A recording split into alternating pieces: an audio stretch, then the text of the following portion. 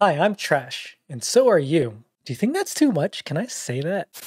Hi, I'm Trash, and I'm a senior software engineer at Netflix, and today I'm going to be talking about making typesafe APIs easy with tRPC. So before we dig in, let's address a few things. First, it's no secret that thanks to API routes, building full-stack applications is, easier than ever. We can all proudly call ourselves full-stack developers.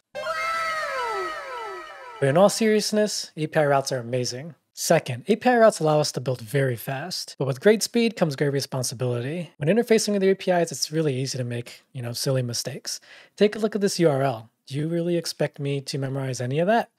Not a chance. But seriously, this is where types come in to keep you on guardrails and give you that auto-completion capability that saves you from silly mistakes. So the idea of typesafe APIs isn't really new and has some solutions that exist today. For example, GraphQL CodeGen, CodeGen with OpenAPI. But if you listen closely, the word that I'm kind of repeating here is the word CodeGen. And what this means in the examples that I just mentioned is that it's effectively a build step that generates types based off of your GraphQL schema or your OpenAPI spec. And to be honest, these solutions are pretty good. I actually use GraphQL CodeGen at work, and it does its job fairly well. What if there's a better life waiting for us out there? What if we didn't have to do this code generation step?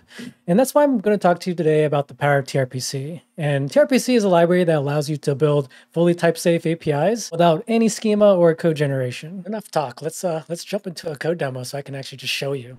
All right, so I'm going to be demoing a Next.js application leveraging tRPC. Vim, by the way, if you guys didn't notice that. All right, so let's go ahead and open up this application. It's really not much going on here. I think we have let's see, 1, 2, 3, 4 files. And what I really want to display here is just how easy it is to set up tRPC in your next application and then the value you actually get out of it. Because I think it's pretty mind-blowing, to be honest. All right, so let's jump into the underscore app file here. Nothing should look out of the ordinary here. It's a very simple file. The only thing that's going to look brand new here is going to be this with tRPC hook that's wrapping my app, because that's coming from this tRPC object. If we go into here, this tRPC object is really where we're going to do the configuration for tRPC. And all this is just a simple object that has a config callback in it. And in this config callback is where we're going to define our configuration that we want. For this example, we have a really bare bones one. So here we just define a links property here, and inside our links, we're defining an HTTP batch link. If you're wondering what batching is, it's effectively just taking multiple queries and grouping them into one request. You don't have to do this, but I personally think this is a great thing to use, so I'm just using it for this example. Let's go ahead and see how we can set up the tRPC server. So we're going to go ahead and go into the API route of tRPC here, and this is where we're going to initialize everything. So down here, we can see that we just initialized tRPC with init tRPC.create. Pretty straightforward. So here is where it gets a little bit more interesting. We're actually going to define our app router right here. And within our app router, we're going to define a procedure. And procedures can be viewed much like REST endpoints. So here we're going to make a greetings procedure, or rather a query. And this kind of maps to something like this, API/tRPC/greetings, right? So with that mental model going forward, let's continue. So with this procedure, we're going to say this is going to take an input. And this input is really just a contract that this endpoint is going to take. So greetings will have a contract of an object that has a name property of type string, right? And then down here, we're going to say that it's a query. And a query is just simply an HTTP GET request. And this query is going to take a resolve function here. And this resolve function is going to take the input that we defined here. So if we look at the input, we look at the types, we see that it's an object that has a name property of type string. And then in our resolve function, we're going to use that input to return something. So if we look down here, we see we use input.name. We see that name's a string, and then everything's all happy. The cool thing is we can go ahead and change this to names, and we're going to see immediate feedback that we're actually using the wrong property name thanks to TypeScript. So you're probably asking yourself right now, but Trash, this is just TypeScript stuff. How does this even matter for the front end? Well, hold on, we're gonna get to that. Let's go ahead and keep pushing forward a little bit because we're almost there. So this next part here is just where we export our API handler. And inside here, we just define our router. It's just gonna be our app router, which is defined above. And then we have this create context function. And we're not gonna dive too deep into what this is, but at a high level, it's just a function that runs every time a request comes in, and you can kind of just think of it as your bag of goodies that you can store in here, or rather contextual information that's going to be available to all your resolve functions downstream. So something like this. Okay, so let's go ahead and address what I forgot about. So how does the magic happen, or rather, how does the type magic happen on the client? So this type router here, you notice that we're exporting it. So what I forgot about was how we actually consume that on the front end. And this is where we do it on the client here. So back in our configuration file, where we were talking about the config callback, we actually are going to throw that app router type right here. And we're going to feed that to create tRPC next. And this is where we're going to be able to get all the type magic from our backend to our client. All right, so let's see tRPC in action. So we're going to go to our page index file here. And what this file here is representing is this page we see right here on the left-hand side. So let's go ahead and dive in and see how we're actually displaying this. So we actually have this result variable here that's consuming something from tRPC. And I'm going to go ahead and just delete all this right now so we can kind of just walk through it. tRPC is really just that tRPC variable that we're exporting in our configuration file that we were looking at. And if we appeared, we're going to see some auto completion options here. We're going to check, or we're going to select greeting. That's going to be the greeting router that we defined in our API route. We'll hit period, and then we're going to be presented with this method called useQuery. I should note that tRPC is supplying a thin wrapper around the React Query library. If you haven't heard of React Query is an awesome data fetching library that I believe is probably one of the hands down most awesome libraries that you could ask for in the React ecosystem. So shout out Tanner and his team for getting that out there. That's kind of where this useQuery is coming from. So if we go ahead and invoke this, we're going to actually see some help from LSP, and it's going to say, look, it takes an input that has a name property of type string. So we'll go ahead and define this object here. We'll go ahead and put name, and we're just going to put something in here. We'll put client again. Actually, just to make sure this is working, let's go ahead and change it to trash. Cool. So we actually see trash being relayed over here or displayed over here. All right, now that we've verified everything's working correctly, let's go ahead and see how TypeScript keeps us in check. So we know that our greeting contract, it requires a name property. So we'll go ahead and change this to names.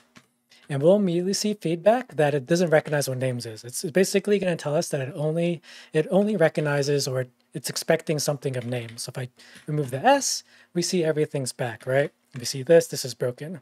We also know names has to be of type string. So if I change this to 100, and I put this back to name, we're going to see, oh, okay, well, name's supposed to be string, and we're going to get the error saying, hey, number is not assignable to type string. And immediately you can just see the power of TypeScript here, keeping us in line here. Super, super awesome, very, very helpful. And the feedback is just super fast. All right, additionally, we're going to get a typed result back. So if we actually look at the result.data right here, if we look at this data object, we're actually going to see that it has a text property, right? Because if we looked at our API route, if you can see here in our resolver, we actually have a text property. So we're actually seeing that type being inferred on the client. So as you can imagine, you get that sweet, sweet autocomplete. So if you have result.data, and then all your available fields.text. So you can see that the payload is fully typed as well on the client. Okay, another thing I want to highlight is being able to just navigate from your client to your server code very easily. So we see this tRPC greeting. I can just go to definition here, and it's actually going to take me to the server implementation of this. This is insane, right?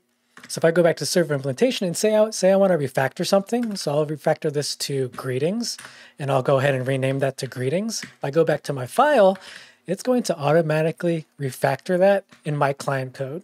I don't know. I think this is mind-blowing. The DX here is just, I'm at a loss for words, to be honest. It's great. And if you thought I was done, I have one more thing I want to show you. Sorry. This is it. I promise. It's just so great. There's just so many cool things I could show you. But last, let's talk about server-side rendering. So if we go back to the config here where I'm at now, we have this commented out configuration. We see SSR true. So by default, it's false. So if I uncommented it, if I uncomment it, we have SSR true. Let's go back here. I'm going to go ahead and disable JavaScript. All right. Let me just adjust that and let me refresh the page. We see here that this page is now server-side rendered, right? And just to show you that I'm not, pulling smoke and mirrors, we'll make this false again and we'll refresh the page. And now we see that it's loading because we're not server-side rendering it. What?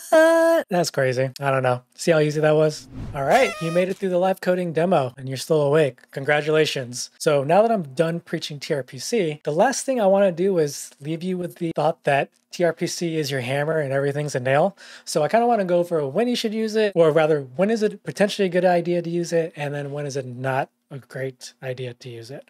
So first, let's talk about when it's potentially a good choice. One obvious choice is when you're using TypeScript on both your front end and your back end, right? Because as you could tell from the demo, tRPC relies on TypeScript. Or if your app's already using traditional, endpoints such as REST endpoints.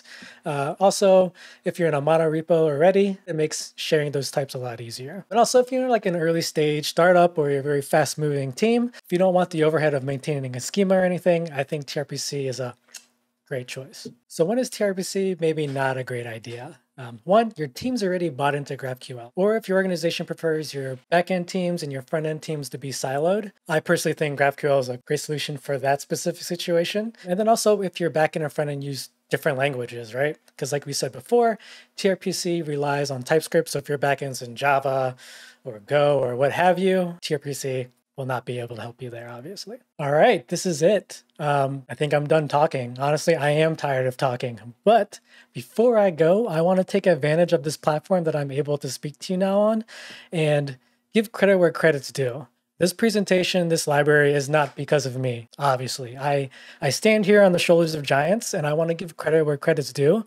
Because it's fully deserved. So without further ado, let's just do some quick introductions here. First, we have Alex. He is the creator of tRPC.io. Please give him a follow. Awesome guy. We have Sassy Sachin. That's what we like to call him. He is also part of the tRPC core team. Please give him a follow. This kid is a prodigy. He is the future of open source, and I'm excited to see where he goes. We have Julius, who is a recent active contributor to tRPC, another young, bright mind in the open source community. He's also an active contributor to Create Your T3 app. Check that out. It's a really cool tool to get you up and running with tRPC really fast. We have James here. James is awesome, super smart guy. He's working on tRPC Open API. So if that's something that interests you, please check it out. We have Ahmed here, who is the monorepo lord, as I like to call him. Please give him a follow. And he's actually the one that made my Vim config. So if you liked my sweet looking editor, go check out the config he made. And then last but not least, me, Trash Dev. Please give me a follow if you enjoyed this talk. If you enjoy just sarcastic humor, that's me. I'm your guy. This was truly a great honor. I had so much fun making this. Hopefully you all enjoyed it. I tried to make it as entertaining as I could, but also very educational. So hopefully you thought the same. Again, thank you for this opportunity. It's not taken lightly. See ya.